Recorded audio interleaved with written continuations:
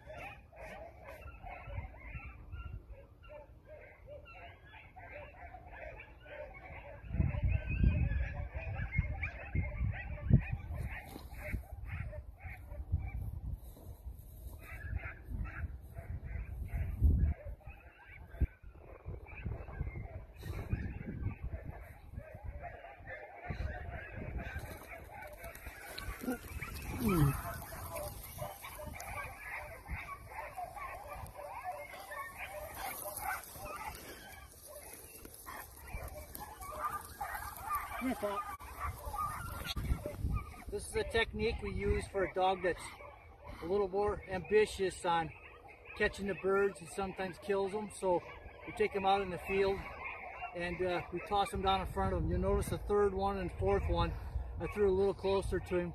It gives him, he almost catches them or does catch him. It gives him a little more drive to get it out there further and chase the bird. So next we can start getting him shot over with a cap gun. And, just another technique on how to use pigeons. Kind of got a funny story for you. Occasionally we do an intern here, and he helps in the kennel, and they scrape a little crap and feed dogs and things like that, because let's face it, there's more to dog training than just training dogs. You've got to take care of them in a kennel too, so that's an important part. So I took a dog to the vet one day, left the intern here working in the kennel. All of a sudden, I just got down to the vet's office. I get this frantic phone call from him. He's telling me that one of my dogs is gone. He's standing in the middle of a field full of switchgrass, and he can't see the dog anywhere. And it's describing it. He thinks it's a white dog, white Brittany. And so I said, well, it's a 20-acre field. If you can't see that dog there in that switchgrass, he ain't there. You might as well go back to doing kennel chores, and he should come back. So describes what kennel it is. I call the guy up that owns the dog, tell him, hey, your dog got out. We're looking for him, but we can't find him. He's got your collar on him, so if you get a phone call, you know what happened, give me a call. He didn't seem too upset. I believe his term was shit happens, but he said it wasn't good. So I get home, I'm going to put the dog away that I took to the vet, and I get looking around, and here the empty kennel that he was frantic about was the dog I had. And so it just goes to show sometimes you never know with your environment around you if you aren't paying attention. Some little things can slip by you, but we all had a good laugh about it. So we didn't lose a dog that day, and we normally don't. But here's a video of a raccoon. I taped this video on my phone in Madison, Wisconsin.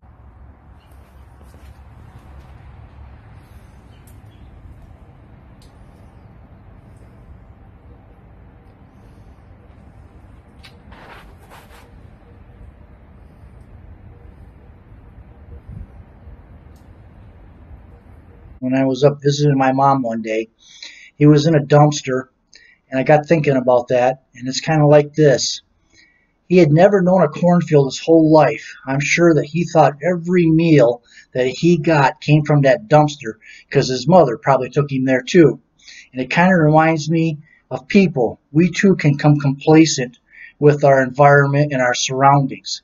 And so our children and our grandchildren may never realize the freedoms that have been changed and taken away from us.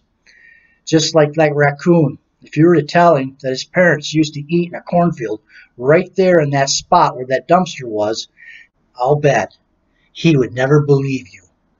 Our children and grandchildren will only know the stories of our forefathers, probably not believing half of the stories that we too became complacent in a couple generations. So today, as you hunt over your great bird dog and ponder and remember how truly great this great nation is and how we all share the same love of bird dogs and upland hunting. And think about this, folks. What did you do this week, this month, to help the sporting dog industry continue in these younger generations? Like us, follow us on Facebook. We've got a website, GilmoreBrittany's.com, and hunt them up.